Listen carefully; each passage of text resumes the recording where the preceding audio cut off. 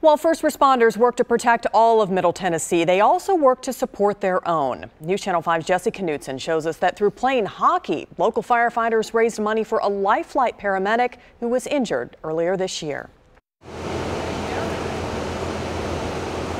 For Cole Anderson, it's been a tough road. There's been good days, there's been bad. He was injured outside of work earlier this year, and he was left paralyzed. But thanks to hard work and support, he's been on the road to recovery, slowly gaining back the use of his body. Everybody's kind of just jumped on board and been like, let's see what we can do to help them, and they really came through. This is Cole's first time back where he used to work.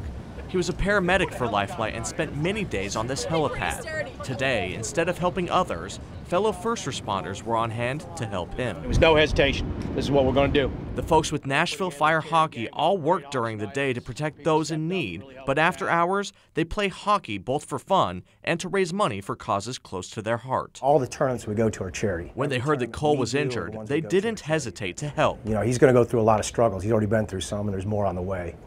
And to see him progressing is a good, positive sign. Today, they presented him with a check for $1,700 to help him and his family with his recovery. Thank you. I appreciate everything everybody done. It's been fantastic. On this helipad, some people experience some of the hardest days of their life. But for Cole, this day was one that showed how much this community cares. You know, I've worked around Nashville Fire and worked at Vanderbilt and everything, but to see everybody just kind of pull together for basically a stranger has been pretty touching. Jesse Knutson, News Channel 5.